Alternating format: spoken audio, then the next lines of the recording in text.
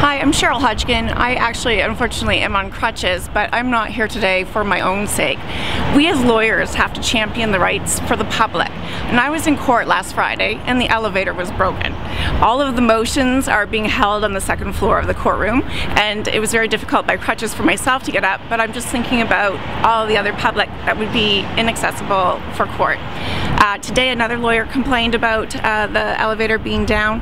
I know it's a situation where they're waiting on parts, but it has to be given a priority. Again, our public needs to have access to the courthouse.